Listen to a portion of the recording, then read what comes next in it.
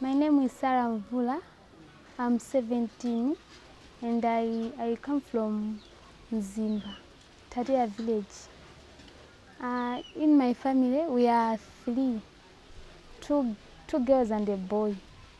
And here I stay with my grandparents. My mother and my grandparents, they stay together. So I also stay with them. My dad lives with his uncle, like he's mentally disturbed. Yeah.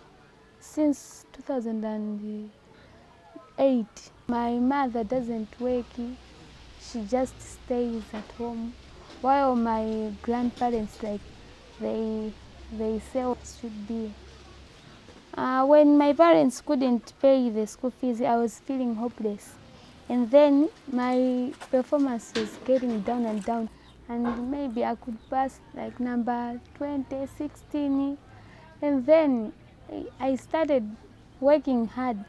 Though my aim was like I should be on top of everybody. When I was told about the Unicef scholarship, I was like kind of motivated.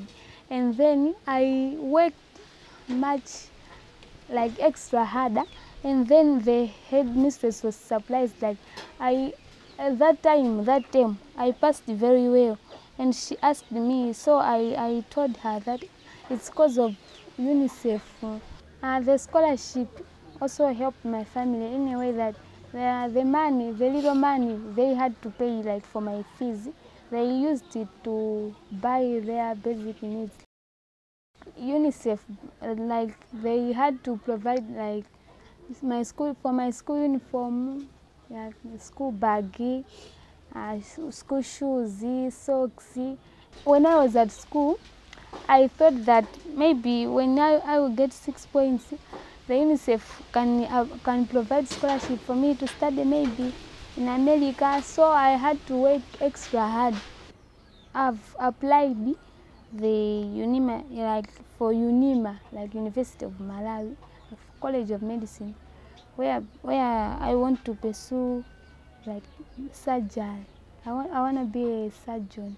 Like I'm also proud to be the first person to get 6 points at my school after a period of about 6 to 7 years.